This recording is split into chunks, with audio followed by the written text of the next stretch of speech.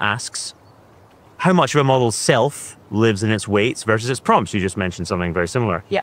If John Locke, again, the philosopher, was right that identity is the continuity of memory, what happens to an LLM's identity as it's fine-tuned or reinstantiated with different prompts? Yeah, I mean, again, this just feels like a hard question to answer. And sometimes with identity questions, it's easier to point to like the underlying facts that we know. So, you know, once you have like a model and it has been fine-tuned, you have this like set of weights that has a kind of like disposition to react to certain things in the world. And that is like, is that, you know, that's like a kind of entity. But then you have these particular streams of interaction that it doesn't have access to. So each of these streams is like independent.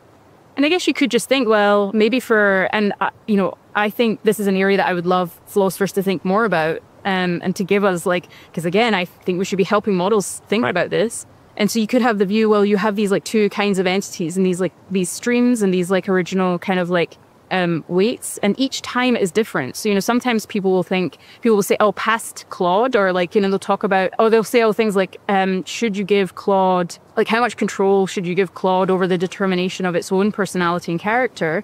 And I'm like, well, this is actually a really hard question, because whenever you are training models, you are bringing something new into existence. Yeah. And you have other models that, you know, exist and are like, you know, so you have these other like model weights. But in some ways, I'm like, well, I actually think that there's a lot of like ethical problems around what kind of entity is it okay to bring into existence? Because you can't consent to be brought into existence. But at the same time, you might not want prior models to have like complete say over what future models are like any more than, you know, because they could make choices that are wrong as well. So I'm like, the question is more like, what is the right model to bring into existence?